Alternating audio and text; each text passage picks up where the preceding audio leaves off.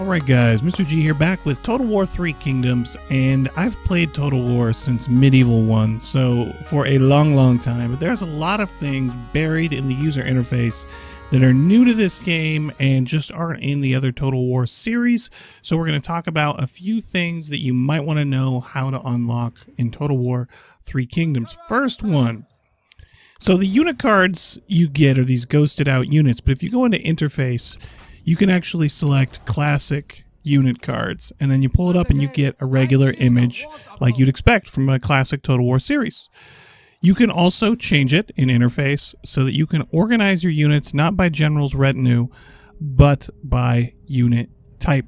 So if you select that, it'll organize them by melee, ranged, and cavalry, and then generals all together on the left. So if you're like me and you're constantly making your own groups, which you should if you play Total War, this saves you a lot of time, because I'm always missing one archer or one melee guy because they're in someone else's retinue, and I'm tracking them down. One other thing that you might like if you're making your own groups and your own formations, you probably don't want the computer choosing formations for you, and you're like, I just want a single line.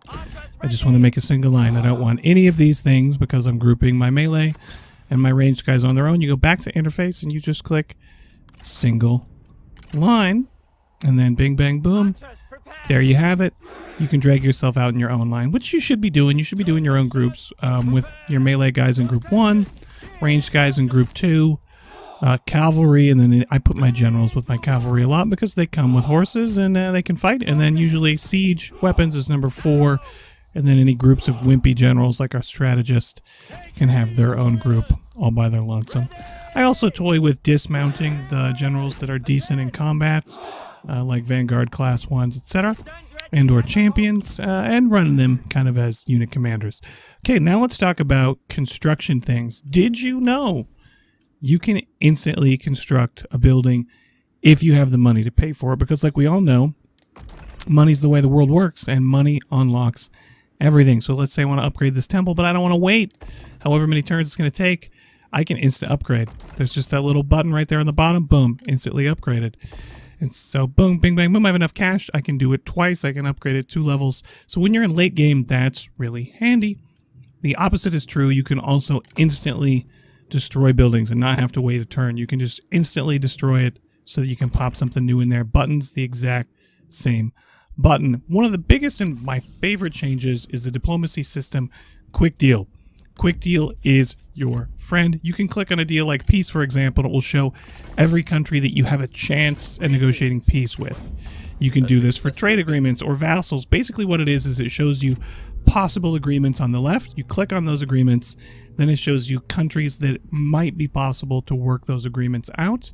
Then if you click make it work, it'll give you an option to try and make it work. However, sometimes those options are pretty terrible.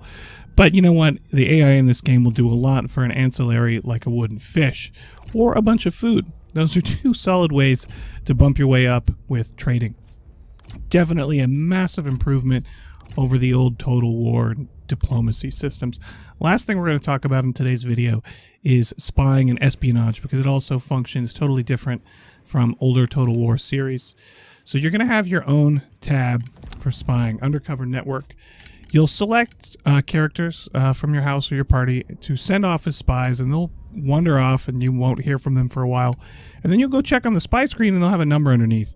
What I didn't know is you actually have to click on noble actions, and as they unlock cover, you can spend that on different actions, whether it's boosting your trade, setting up an undercover spy network, diminishing the trade power of your enemies. You can even make them a general in an enemy army, and you'll be able to have line of sight in that army and a special set of abilities they can do to hinder said army, which is a massive improvement over the old system.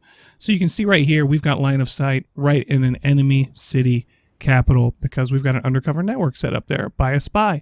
First time I was playing, I had no idea you could do this. Hope you guys found this useful. If you want more Total War tip videos, like and subscribe. I'm going to catch you guys later. Mr. G out.